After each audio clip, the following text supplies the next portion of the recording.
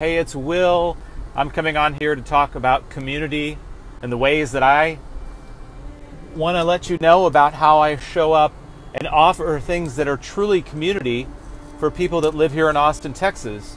Many of you might be on my lists and not know that I have these offerings. And so this year has been really special for me. I've won 4 film awards for a film out called Protocol 7.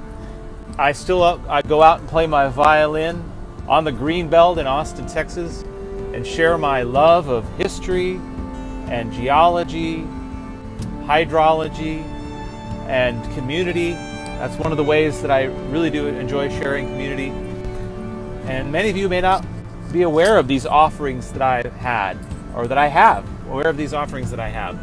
So this is going to be a long video, but if you don't have much time and you just tuned in, I'm going to have below a list of all the ways, all of the offerings that I have for community and ideas I have for community below. So you can just click down below and see, and maybe one of them will inspire you to want to come out and see me in person. There's so much focus on what is real, what is AI, that people are so suspicious these days. Let's just say a lot of people are so suspicious about what's going on, you know, how big crowd sizes are.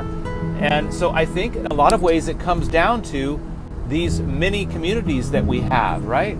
These mini communities where we actually know people face to face. And that's what it comes down to. Like, people that come to my events, they see me, they know me, they see that I am out to do good. And that's where we need to start. You know me, you know that I'm committed to community in Austin. You've known me for, some of you, for 10, 15, 20 years. You know, so I'm just using that as a point that in a way we're coming back to the world where that one-on-one, face-to-face, real connection, sitting there right in front of you, that is something that is extremely valuable and meaningful to all of us. Okay, so my rant over, and I saw this post where somebody said, a lot of times businesses are using the word community when in fact they really mean customers. And I thought it was a great question, or a great thing to post, because it made me think, am I doing that? You know, it made me question, am I using the word community when I mean customer? Now, somebody commented that sometimes there's a crossover. Sometimes people start as customers and they love the people that they buy from so much that it begins to feel like a community relationship. So I kind of agree that there's a Venn diagram, there's a crossover in the two, and you may start as a customer and then you may start feeling more community, depending on that business or that person that you do business with, on how the interaction goes. But I think that at the heart of community is an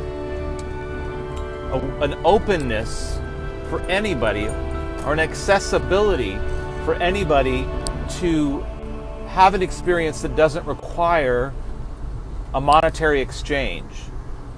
And at the heart of it is people wanting to spend time and interact with each other without the expectation of any kind of monetary exchange or something that is reciprocal. In other words, when you hear, say, a lawyer doing community work, they're going out and doing pro bono. They're not expecting to get anything back, right?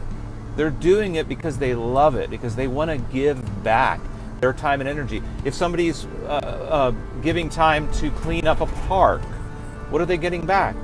That feeling of working together with others to create something better that we all can enjoy, right? So to carry on from that, a lot of you have followed me for many decades. Maybe you are very new to what I do. You know that as a musician, as a community builder, see, I use that word. Let's say as an event creator, I make a living by people buying tickets to my events. I also make a living by writing music for films. I just won 4 awards for a feature film called Protocol 7 that came out in July and is on yow.tv right now. So there's many ways that I make a living. But I love being able to take my skill as a musician, as an event creator, and offering that to people that love what I do. So here are some ways, and I'm just going to go down the list. I have a cheat sheet over here on the right because I wanted to make sure I didn't forget anything. So first of all, I wanted to say that from the beginning, I've always made my events sliding scale. So if anybody, regardless of what financial level they are at, if they are passionate enough that they really want to come to an event that I'm doing, I will say that almost in all cases, I will make that possible. If they reach out and say, I can only afford $5, or I'm so broke that coming to this event would really help me, bring me into a new place, would help me, I'm very stressed out in my life. And many times I've said, you're on the guest list, you know? And I think most musicians are like that. They put their friends on the guest list, you know? And that's one of the great things about doing the arts, is it's a one-to-many activity. So if I was, let's say, a counselor or a doctor, I wouldn't have endless shelf space to have thousands of clients. But when I do a performance or a workshop or an event, a lot of times there's plenty of extra space, and so there's plenty of resource to go around, and I like to offer that.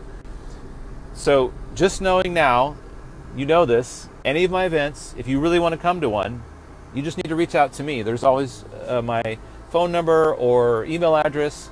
Anybody can reach out. Sliding scale. And here's another thing I wanted to mention.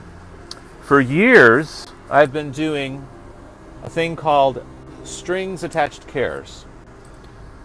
And we've actually got the Austin Creative Alliance has been our sponsor.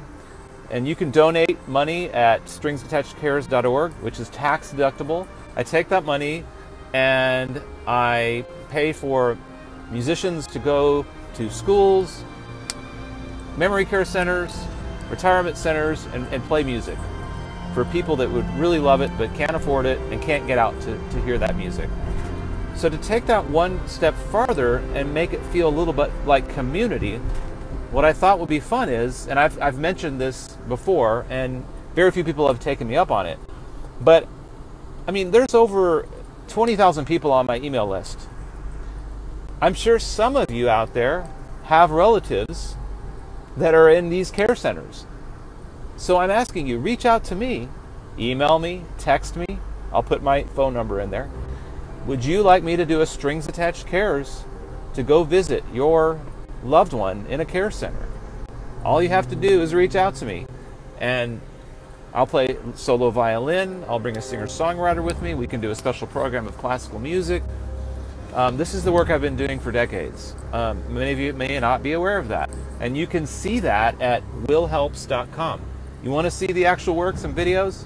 Go to willhelps.com. Any of the things there at willhelps.com, we can make happen for you. Any of you that have come to my events, Strings in the Woods, Concerts in the Dark, and love what I do, how would you like me to bring what I do to your loved ones? So that's one way that we can make more of a connection, a caring connection, just beyond, you know, coming to a show and paying for a ticket.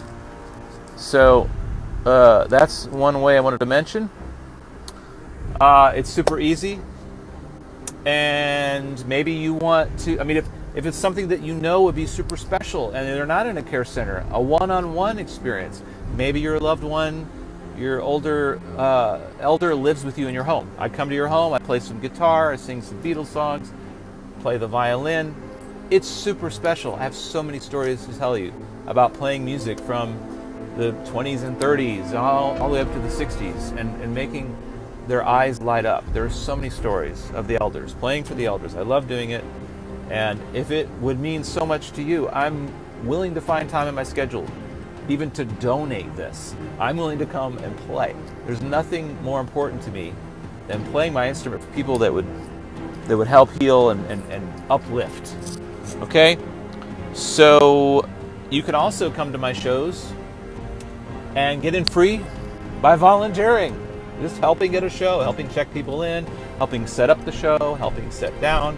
It's another way that you'll get to feel community, because we'll all be collaborating together to create something really special. And you'll get to meet other volunteers, and it's a real special group. You get to meet new people and create an event that people love. I'm pulling in here to to a bike shop. And I'm going to finish this video before I go in the bike shop for a new helmet. So you can experience my events for free by volunteering. I mentioned playing at elder care centers for your loved ones. Someone reached out to me last week and said, Will, I volunteer at a cancer center. Would you come in? The patients love it to have live music. And I said, absolutely. So this is something I could use that fund from Strings Attached Cares, but I'm just going to go do it. And so another way that I like to create community through what I do as a musician is I will do trades or barters.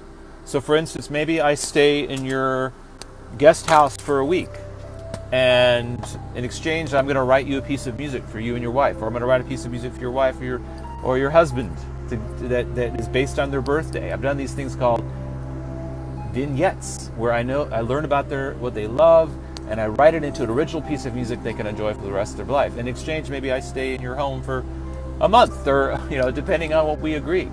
I had a local musician here who's an amazing guitarist, toured with Eric Johnson. He's on the road fastball right now. We just did a trade where I watched his dogs for 3 days, and he's going to play 3 beautiful guitar solos on an upcoming project. Like, how beautiful is that? No money exchange, but just bartering. So you come up with something creative, and like house sit, dog sit. I do a house concert, and we make a trade. And I did this with okay, I'm back. So another way, so I did this for Dave Scher, the pet sitting, in exchange for guitar parts. I could also come do, through Strings Attached Cares, a school show for maybe your kids at your high school, junior high, or elementary school, or preschool even. And you can check out some of the school programs we've done at willhelps.com. So those are some of the things that you may not be aware of that I offer for community through what I do as a musician. willhelps.com. Make a donation at stringsattachedcares.org. And here's another thing that I was thinking of that kind of made me want to make this video in the first place. I spend a lot of time working alone here in Austin.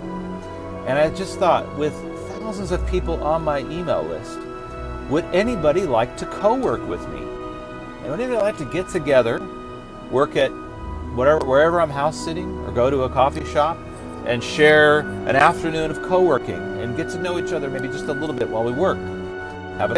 Reach out to me if you'd like to co-work. Out of the thousands of people on my email list, I imagine there's some wonderful people that I would love to get to know here in the Austin community.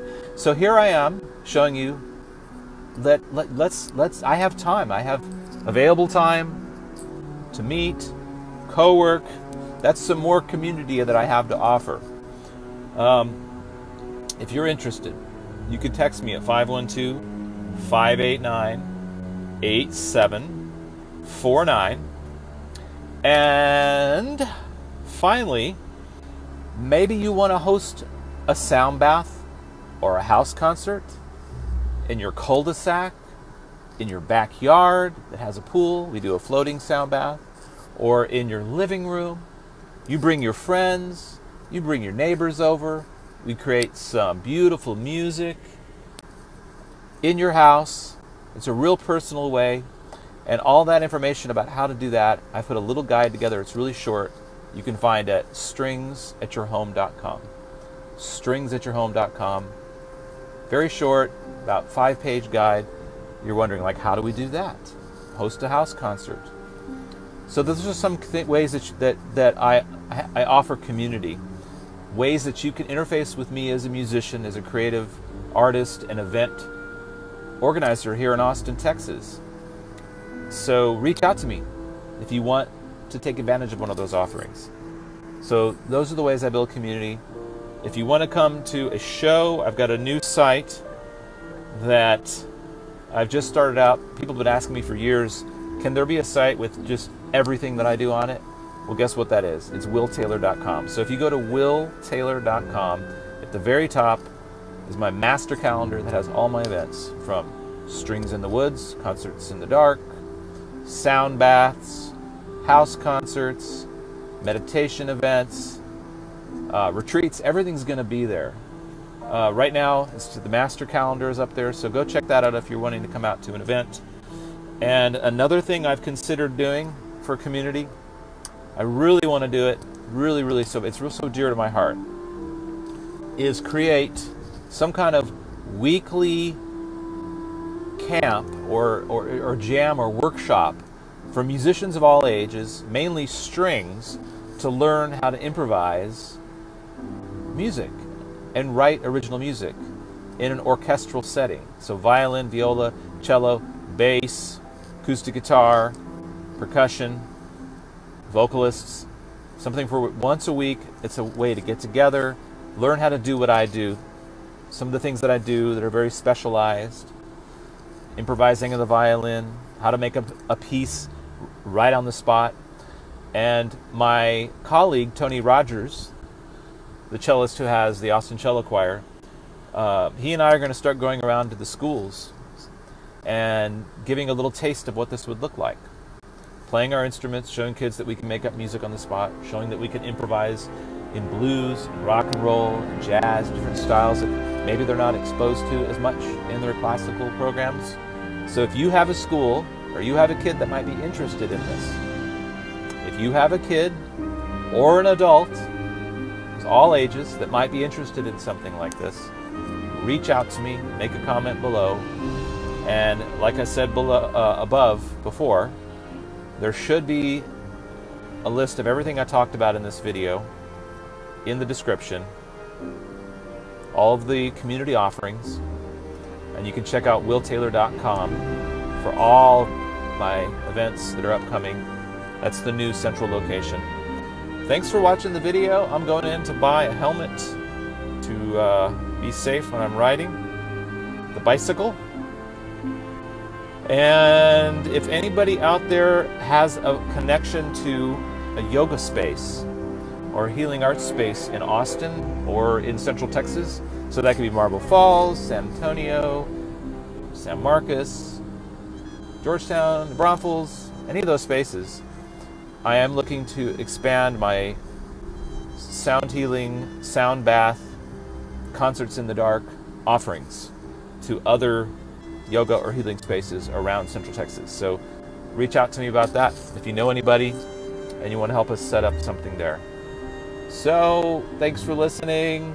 I hope to see you out in the real world, and let's all find some real world face-to-face community, because that is so meaningful and dear to all of us as humans.